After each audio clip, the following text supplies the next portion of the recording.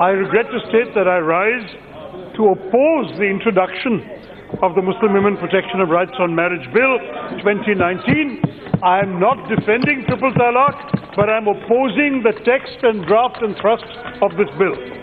This bill conflates civil law and criminal law by criminalizing the act of triple talaq, which is an irregular form of divorce already null and void in our country post the decision of the Supreme Court in Shaira Banu versus Union of India. If the purpose of the bill is to address the subsequent acts related to triple talaq, the question before us is simple. Is the action of abandoning or deserting a wife and family without responsibility the criminal act, or is the form of desertion, namely doing it by uttering talaq? आप जब bill pay debate हो, जो detail बोलो, N K Premchand. I have to give my reasons for opposing, sir. I'm giving you 3 reasons for opposing the bill.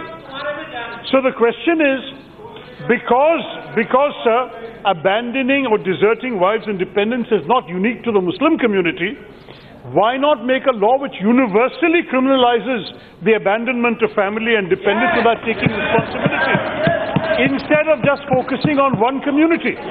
By आप जब debate हो, जब पूरी बात के ना। No sir, let me explain, sir. आप डिबेट हो, जब पूरी बात के ना। No sir, it's not a debate. It's the reasons for opposing introduction. हाँ, तो रीजन आप रीजन बता दीजिए शोध संक्षिप्त में। I'm giving it to you, sir. By framing नहीं, ऐसा नहीं है माननीय सदस्य। Sir, Honorable Speaker, sir, you have witnessed many such debates. Opposing introduction takes a few minutes, but not very many. Yes.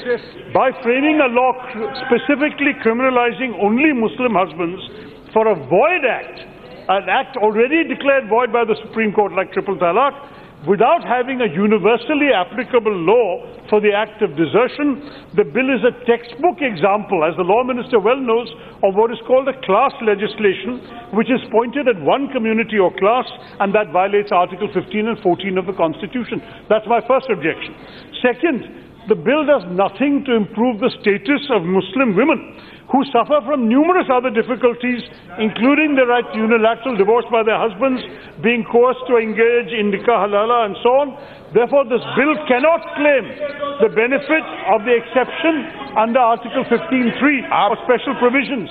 Instead of protecting Muslim women, all this bill does is it punishes Muslim men. N.K. Premchandan. So finally, the bill also doesn't have any procedural safeguards and can be easily misused, thereby violating a person's rights under Article 21. I would therefore urge that instead of introducing the bill, he refer it to a standing committee, Your Honourable Speaker. Thank you. अगर आपको यह खबर अच्छी लगी तो इस खबर को शेयर करें, इस खबर पर अपनी राय जरूर दें। ऑनलाइन न्यूज इंडिया की सभी खबरें अपने मोबाइल फोन पर सबसे पहले देखने के लिए चैनल को अभी सब्सक्राइब करें और घंटी जरूर दबाएं।